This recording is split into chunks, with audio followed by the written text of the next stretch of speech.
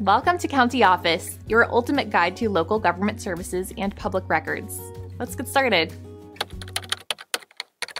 How to be a commercial property manager. To become a commercial property manager, you need a bachelor's degree in real estate, business administration, finance, or related fields.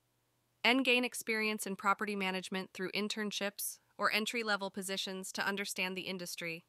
Develop strong communication skills to interact with tenants, property owners, contractors, and other stakeholders effectively.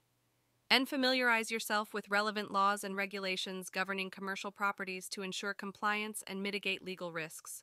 Obtain certifications such as Certified Property Manager, CPM, or Real Property Administrator, RPA, to enhance your credibility and marketability. And stay updated on market trends, property values, and investment opportunities to make informed decisions that benefit the properties you manage.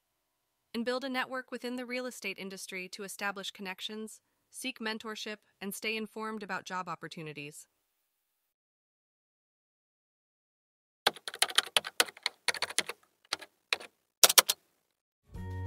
To learn more, check out these links, which you can click in the description below. And feel free to comment your questions. We're here to help. Thanks for tuning into our video. Please like and subscribe and leave a comment below. See you in the next video.